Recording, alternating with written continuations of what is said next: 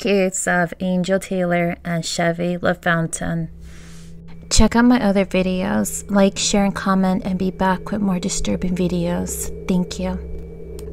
On August 1st, 2023, in St. John Parish, Louisiana, 24-year-old mother Angel Taylor called 911 and told the operator that her 4-month-old was unresponsive. Investigators and emergency services responded to the call and promptly arrived to the trailer.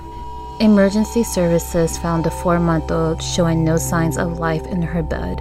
Sadly, she was pronounced dead on the scene. Officers noted that the trailer was in a deplorable state, as there was baby toys mixed with garbage in the front yard, and inside was no better.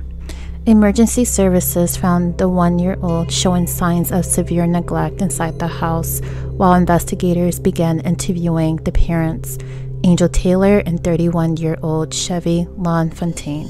Both parents were not remorseful and gave inconsistent stories about what happened to their daughter. Moments later, Taylor and Lafountain were arrested and placed into custody. Comment "Disturb" for you to get a part 2. Thank you.